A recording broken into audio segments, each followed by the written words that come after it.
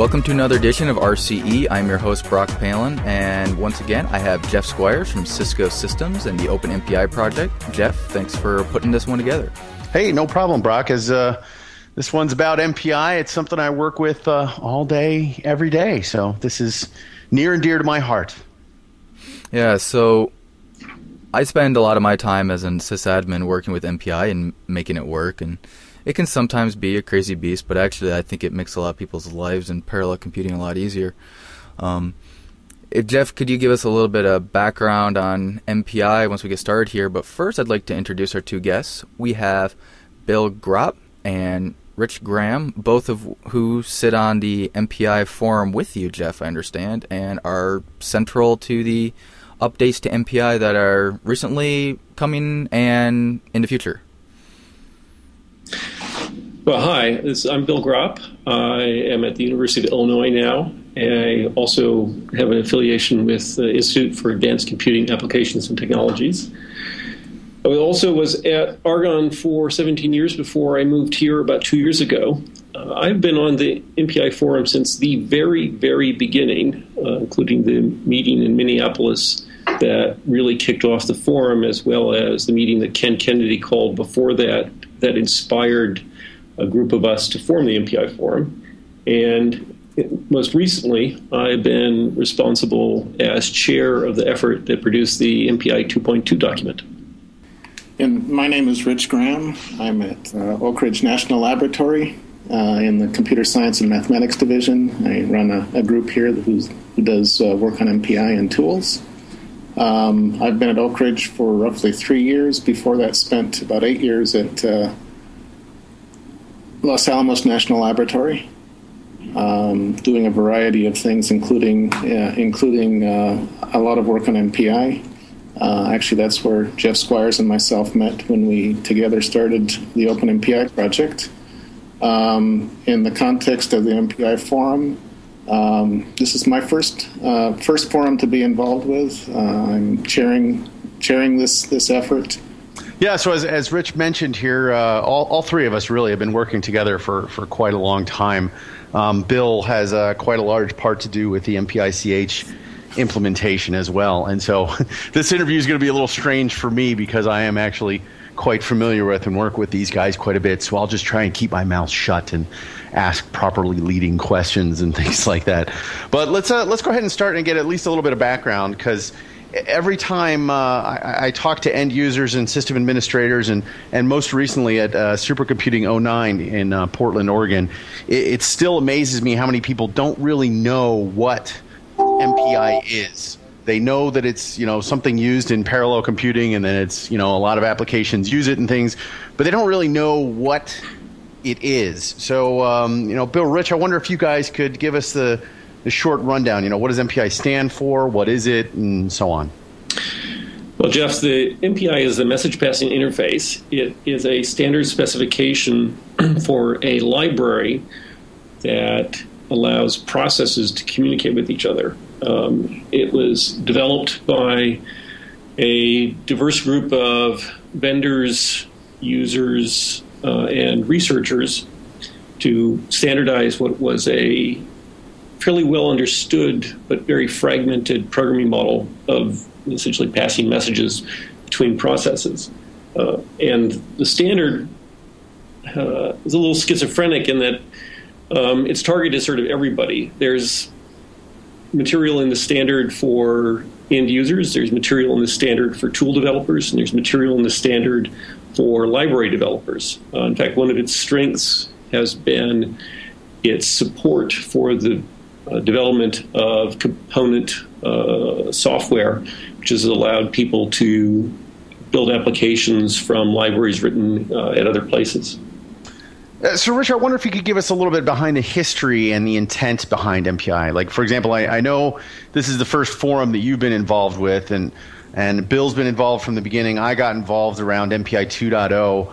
But, who's the target audience? What's it for? How do you see people using it and things like that? Because you've been around MPI for years and years and years. So, as Bill alluded to, the MPI standard first became standard roughly 13 years ago, I think it was, 13, 14 years ago.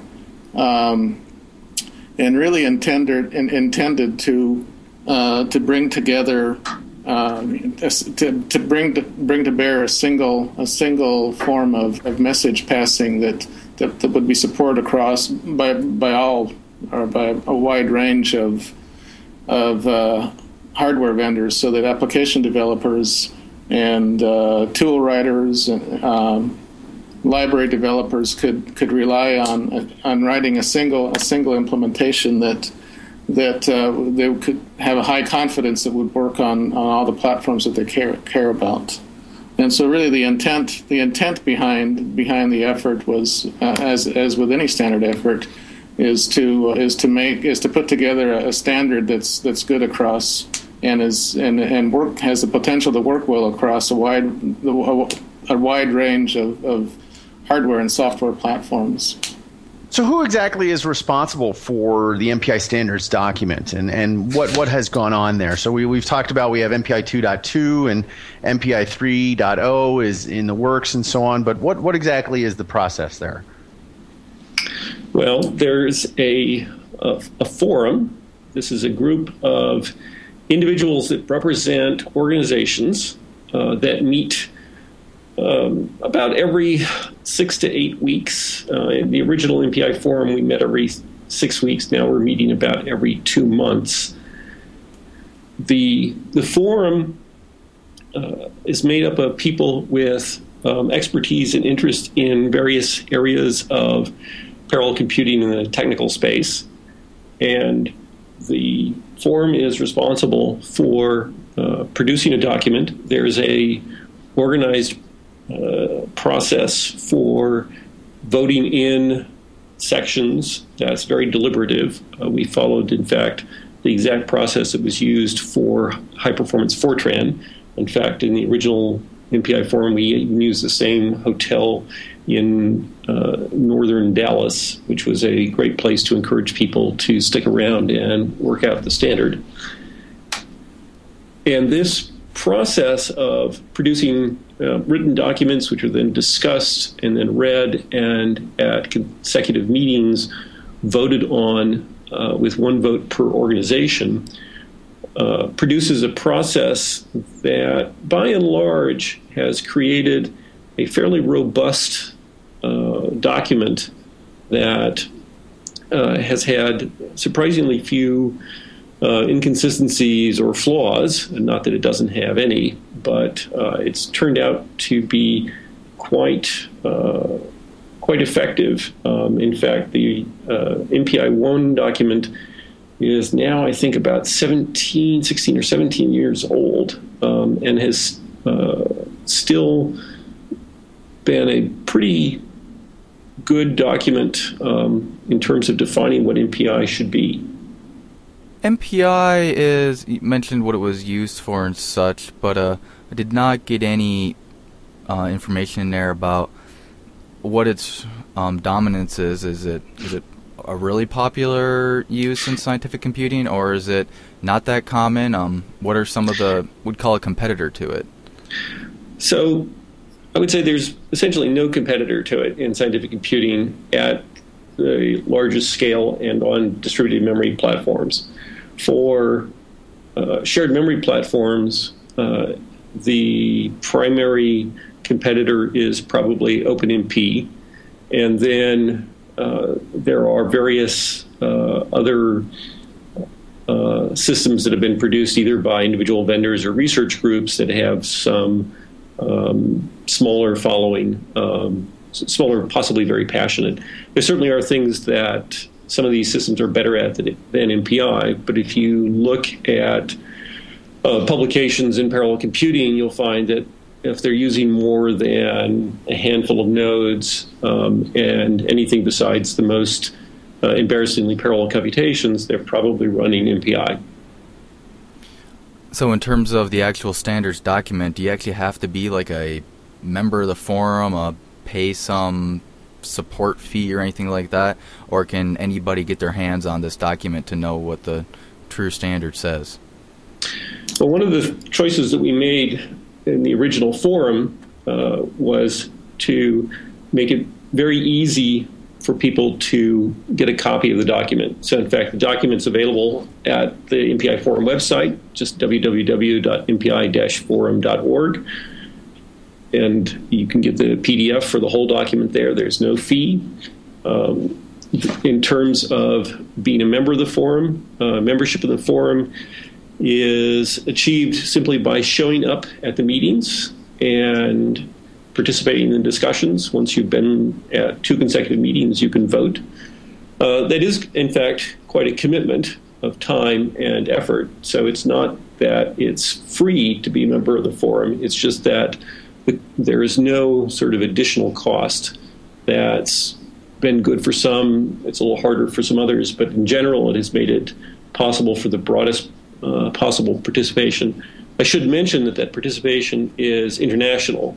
So you don't have to be a representative of a U.S. company or organization to belong to the forum. In fact, we have quite a few international members.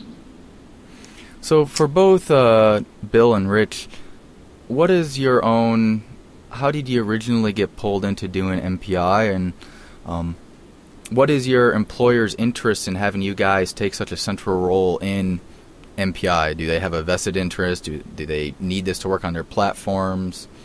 Why do they want you doing this? I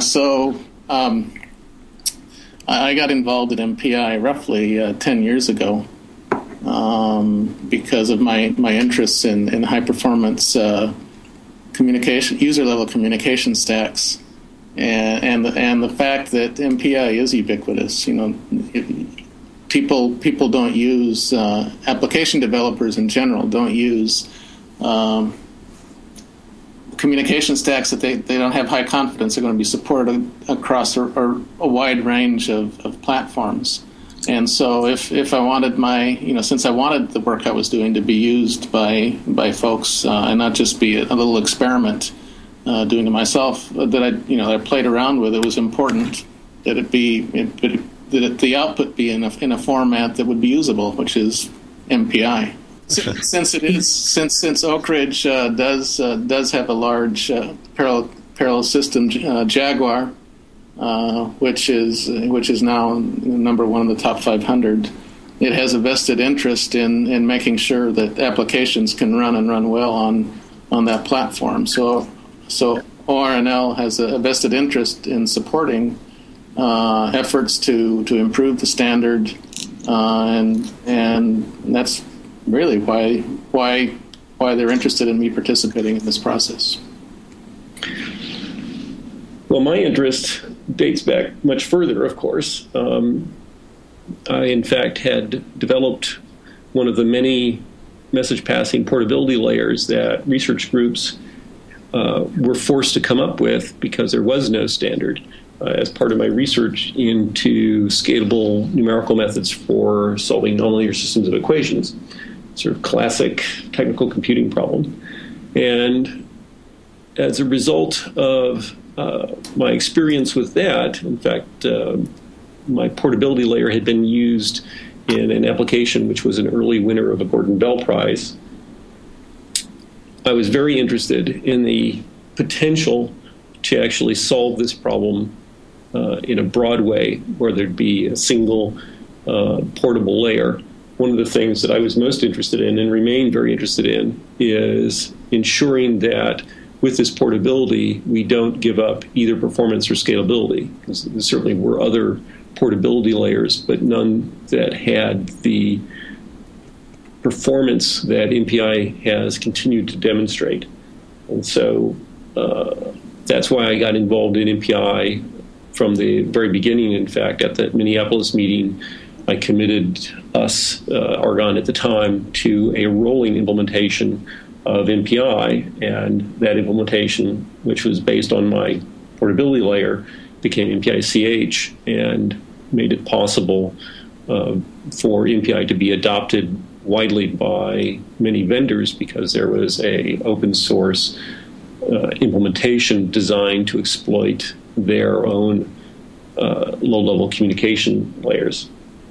Since then, I remain very interested in MPI in a number of areas, and one of the reasons that the University of Illinois is happy that I'm participating in this is both in terms of the research that can be conducted into performance and scalability of parallel programming models, including MPI, and in the use of such models in computational science. That allows me to plug our big machine. So the University of Illinois will have the National Science Foundation's largest system, which will be a sustained petaflop system called Blue Waters, and it will be running MPI applications on well over 200,000 nodes at a sustained petaflop. And ensuring that that in fact can happen is one of the things that we're very interested in here. And we all must pay homage to the top 500. I'm glad to see you got your both of you got your little bylines in there. Excellent. For those of you who don't know, the top 500 is a biannual listing of the fastest 500 machines in the world, as according to the LinPack. That's twice a year, whatever biannual means. I mean twice a year. So here's another question that I get asked sometimes internally, even within my own company, because we're very Ethernet-centric here at Cisco. Why don't people just open sockets? What is better about MPI? What was the whole point of this? So sure, scalability and all these things, but can't you just get scalability with sockets? And why would you do something else? So I would say, first of all, that sockets aren't aren't available on all systems. So on some systems, using sockets isn't an option at all. But that's probably not the answer you were necessarily looking for. But beyond that, the issues really revolve around the desire for achieving high performance. And so when people spend a lot of money on very large systems, they want to get performance they want to get optimal. They expect to get optimal performance, as good performance as they can out of their network. And typically, a lot of the high performance networks have much better communication stacks if you use something other than sockets. And so MPI lets you sort of have your cake and eat it too. You can make your choice and use a socket layer if you want to underneath the covers, but it also provides has the ability to provide the support for the high performance communication stacks that people would like to take advantage of on these high performance systems. Yeah, let me add a little to that. One of the things is that sockets defines fairly rigorous semantics, including typically an ordered delivery semantic, which requires certain extra overhead on some of these networks. And so there are things, performance advantages that we can achieve in MPI that are not available with just sockets. Another way to look at that is a very good MPI implementation on a high-performance network can achieve latencies on the order of 1 or 2 microseconds for delivering a message. That's hard to achieve, although not impossible, with sockets. And that's 1 to 2 microseconds between 2 different servers. Right. That's exactly. The time between processes on a single server for MPI is more like a few hundred nanoseconds. And so you're down to the cost of a few memory transactions. The other thing that's important to remember is that MPI contains more than just the point-to-point or sort of two-party messaging primitives. A large part of MPI are the collective operations, which involve collections of processes performing broadcasts or scatters or collective computation like an all-reduce. And again, on the large scalable machines, you will find that hardware has been created to make those operations perform much more efficiently than you can get by gluing them together out of pairwise message passing transactions. So MPI provides a clean way to access those sorts of resources And that's just not present in most other communication models. I should mention it's a very different model than the sort of multicast model that you might think of. It's both reliable and, very importantly for technical computation, it includes these collective computation operations such as all reduce. Okay, so you're able to optimize under the covers more, and the MPI implementer or vendor can worry about, integrating these things together more than the application developer has to worry about them. Exactly. Yeah. So I have a quick question before we continue. Earlier you said MPICH. I guess you can put this to rest for me. It's MPICH, not MPICH? Yes, it even says that in I think the second edition of Using MPI, but we don't really care. You want to call it MPICH, that's okay. It's kind of like, whether there's a space in the name of OpenMPI or not. Some people don't, but, I do. And Bill will always call it MPICH, and I frequently call it MPICH. Hear it both ways. Well, I like to respect the creator's effort, and what they want to call it, they can call it that. So moving on with something else, what is MPI bad at? What is cases where you've seen somebody use MPI that you're just like, oh my gosh, they should have totally used XYZ. This is an awful use of MPI. That's sort of a loaded question. Perhaps just a little. Yeah, one of the things. One of the things that's at handling unpredictable message traffic, and what I mean by that, it can be relatively expensive if you both in terms of resources that you potentially use as well as in performance, if you don't know where communications are coming from. Having said that, MPI does have the ability to do remote memory operations, which sort of gets around that issue. But again, the issue is a lot of at least part of the issue is performance, our implementation issues.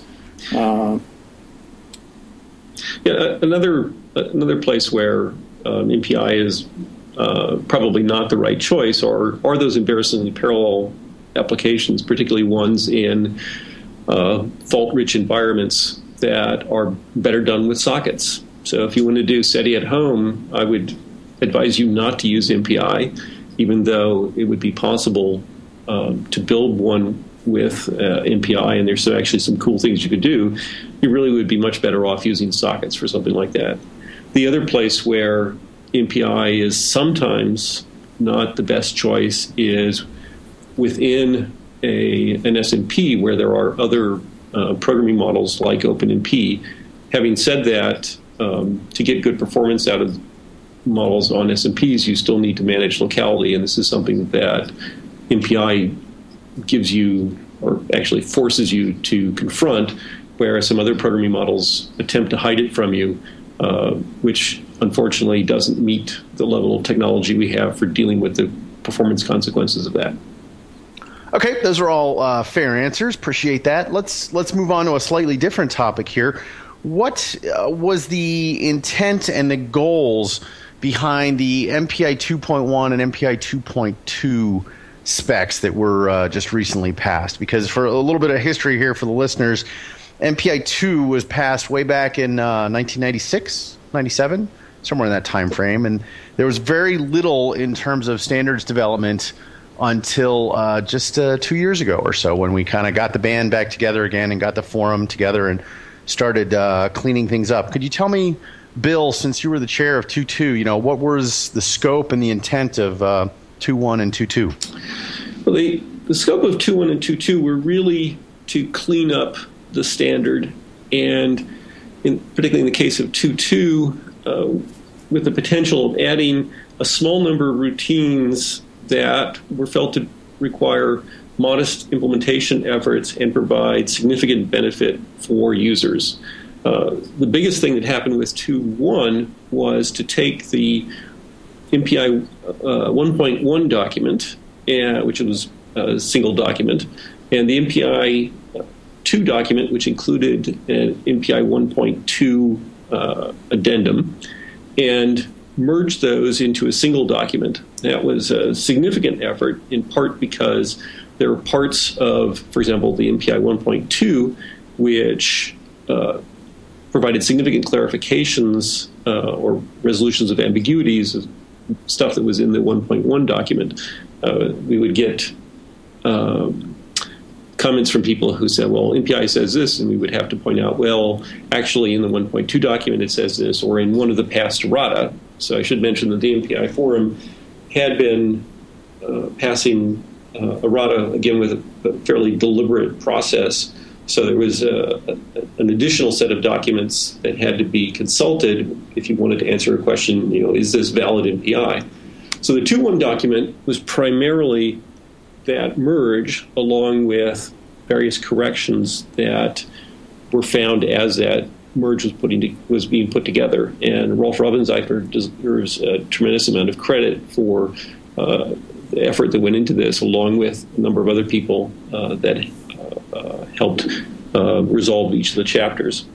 The MPI 2.2 effort then built on this and actually looked at, as I mentioned, adding a few routines that were felt to be needed fairly urgently by some applications. And so in MPI 2.2, we ended up with a handful of new routines, primarily routines to let tool builders build better collectives and to provide a better way to describe non-Cartesian process topologies in a scalable way, as well as deprecating the C++ interface, which was one of the pieces of MPI 2, which did not seem to catch on with very many users. I think someone here in the interview might have been a big proponent of deprecating those. No names mentioned, but his name rhymes with Jeff. Yeah. So, Bill, was there any other scope in 2.2? Two things that people say to me, well, why should I bother to upgrade my application, or should I bother to reprint out this monster document, with 2.2? What else? There were a number of ambiguities that were resolved. So there's some places where an implementation could conceivably have done one of several things, and that's no longer the case in as many places. There are let's see. Well, the fact that you're struggling to come up with stuff is actually good. I mean, that's kind of a testament to what you said before, that the spec actually was pretty tight for 10 plus years, and it took us 10 years to come up with enough stuff to make it worthwhile for everybody to get back together and clarify things. Yeah, I would really say for most people, if you're comfortable with your MPI program, then you don't really need to get the 2.2 document. If you've got questions about the MPI standard, or there are things that you're unclear about, then I would go first to the 2.2 document, because it does have a lot of these clarifications. Maybe the leading question here is a correct MPI 2.1, or in fact a correct MPI 2.0 program is still a correct MPI 2.2 program. So if you have a correct program, and it really is correct, as opposed to it runs with somebody's implementation now, which might rely on some interpretation that's a resolution of an ambiguity. But if it's a correct MPI 2 program, it's still a correct MPI 2.2 program. So moving on from 2.2, since that document's actually out, I've heard rumblings 3 is in works. We're not sitting around for another 10 years. There's actually a 3.0 document coming. Yeah, so the 3.0 effort actually did start roughly about the same time we started working on the 2.1 document, though not in as much earnest as we are now, since we can. Basically, any effort that we put towards the standard is really now directed towards 3.0, because everything's behind us. So 3.0 is a lot more ambitious in terms of what potentially, and I have to emphasize potentially, can go into the standard. In 3.0, issues such as backward compatibility were thrown open for discussion to try and understand where it makes sense to maintain backward compatibility and where it does not.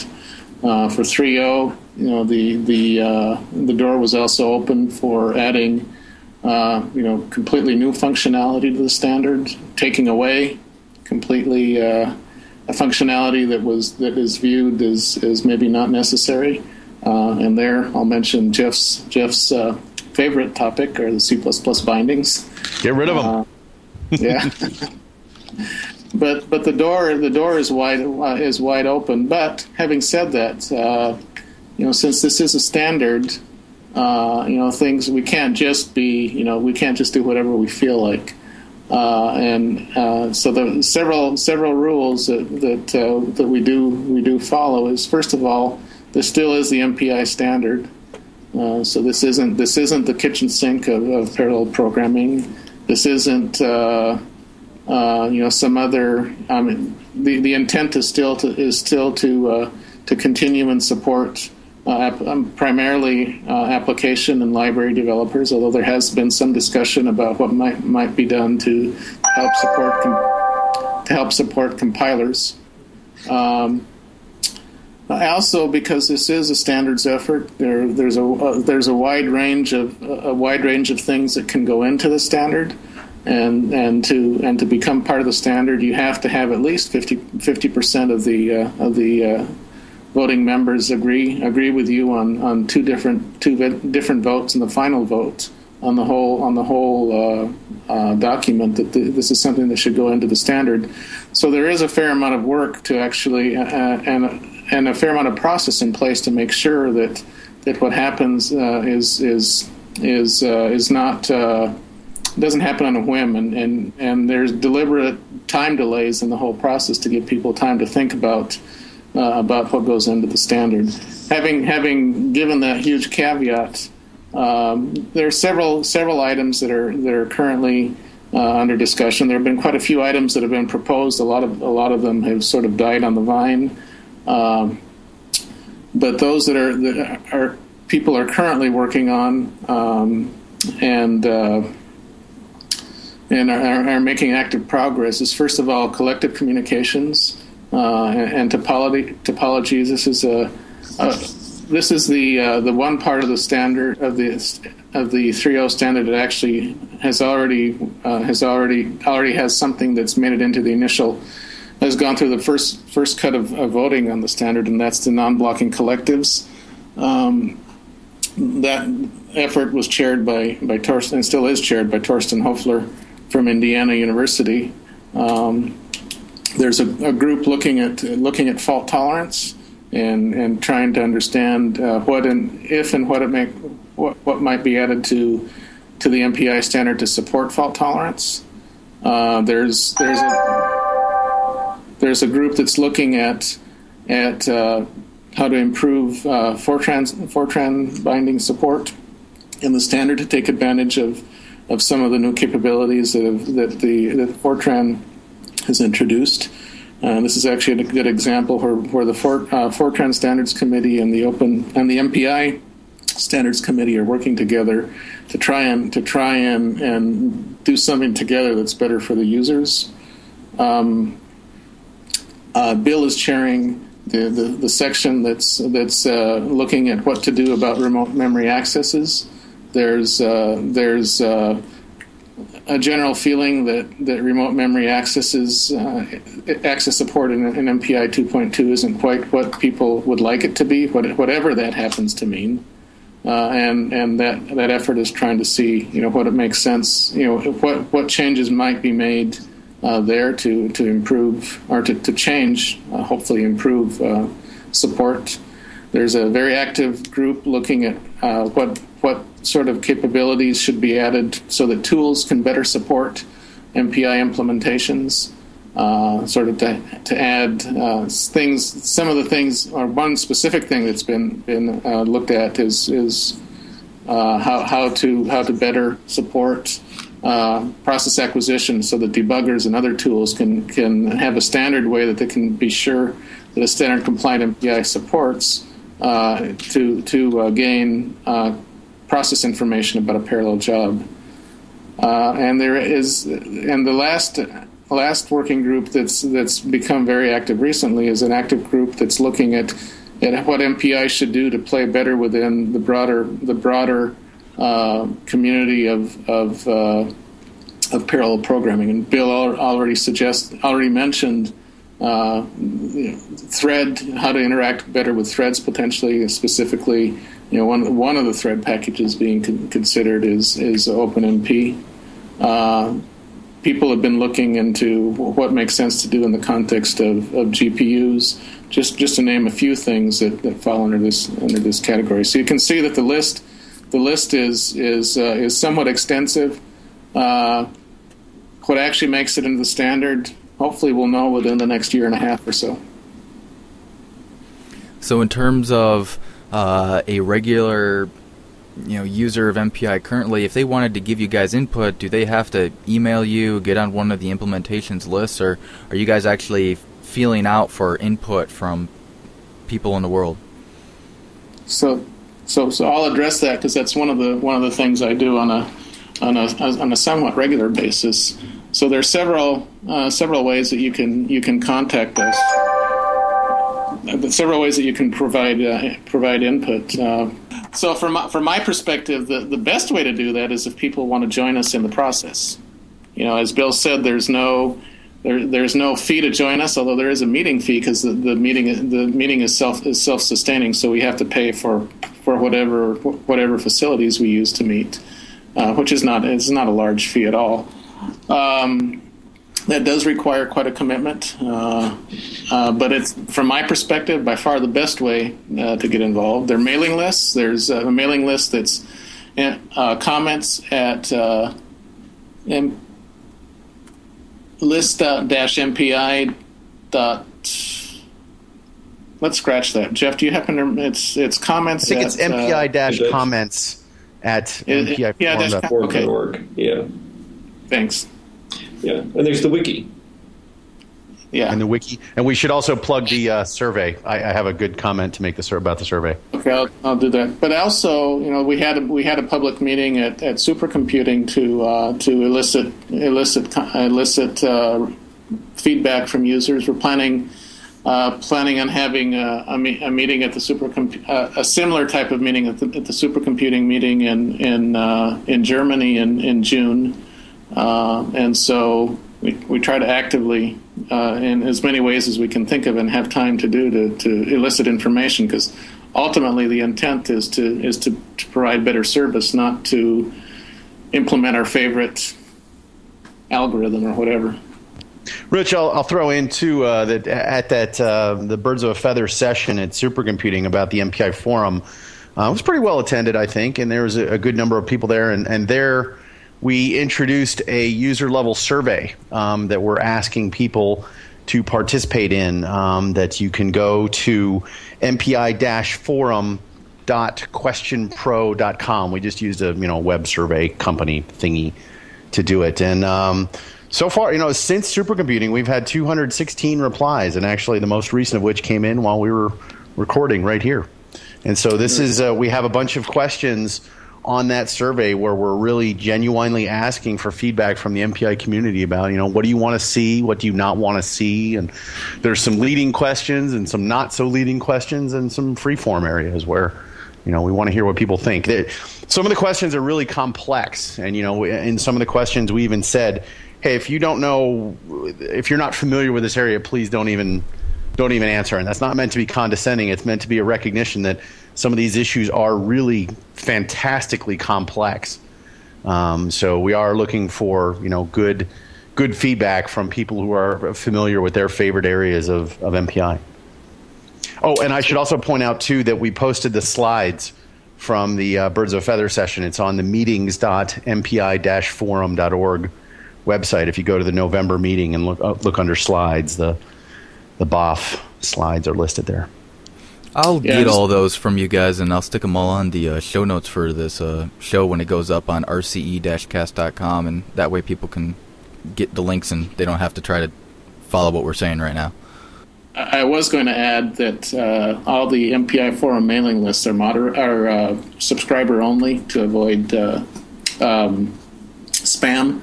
So if people do want to make comments to the MPI-comments mailing list, please make sure to sign up for the mailing list. Otherwise, it won't make it out to everyone. And I'd like to add that I encourage everyone who's interested to participate.